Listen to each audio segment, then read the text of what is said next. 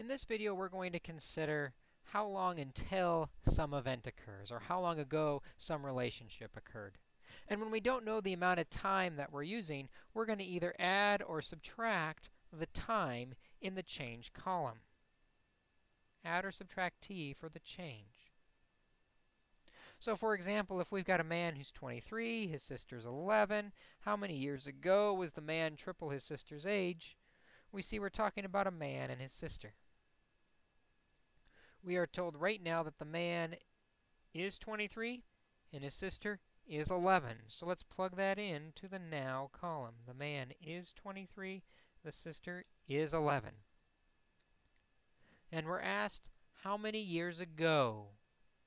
We don't know how long in the past we're going for the change. We just know we're going back. So we're going to subtract the unknown time of t from each cell. So the man is 23, and we'll subtract the time. The sister is 11, and we'll subtract the time. But what happened at this unknown place and time? Well, what happened was the man was triple his sister's age. The man was equals triple 3 times his sister. So now if we look at the change column, we can substitute to get an equation we can solve for the time. What was the man at this point in the past? Well, the man in the past was 23 minus t equals 3s, 3 times the sister, who in the past was 11 minus t. Notice again the importance of the parentheses, because now as we solve, the first step is going to be to distribute through the parentheses. We have 23 minus t equals 33 minus 3t. We want the variable on one side, so we'll add 3t to both sides. 23 plus 2t equals 33. Solving the two-step equation by subtracting 23. 2t equals 10. And finally, dividing both sides by 2, we find out how much time is needed to go by to reach this goal. The time was 5 years ago, when the man was triple his sister's age. Let's try another example where we have some unknown time for the change. Here a woman is 11 years old. Her cousin is 32 years old. How many years until her cousin is double her age? We've got a woman and her cousin. And right now we are told that the woman is 11, the cousin is 32.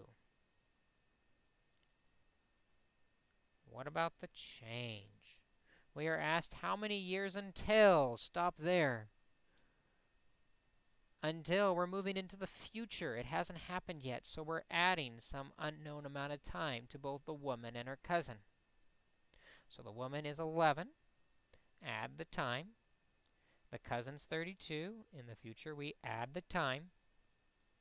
And what happens at this point in the future? The cousin is double the woman's age.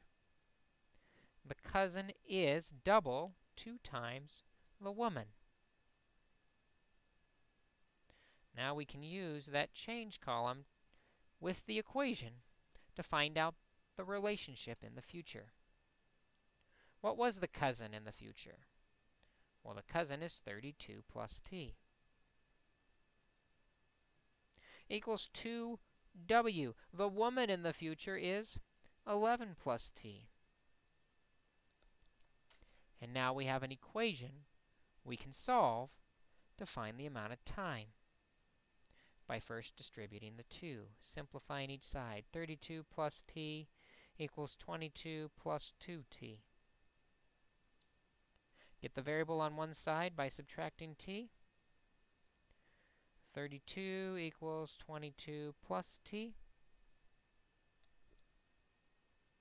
Subtract the 22 from both sides, and we find out 10 is equal to the time. 10 years to be exact. In 10 years, the cousin will be double the woman's age.